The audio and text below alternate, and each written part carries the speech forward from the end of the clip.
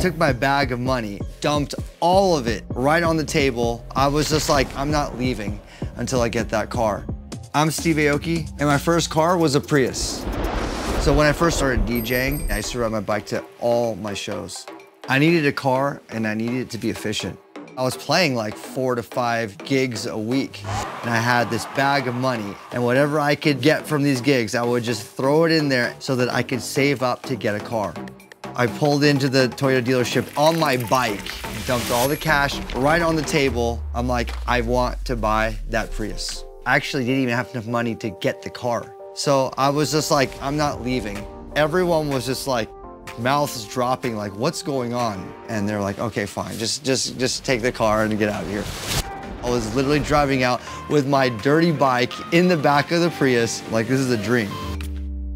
When I'm in the studio, technology that can help me build out the melodies and the tracks that I dream of creating is what I'm looking for. My first Prius is smart, my home is smart. I just want to live in the future. All right, let's go see this thing. Whoa, look at this thing. Oh, it's sexy. Check these out. Oh, and that display, I love that display. Woo.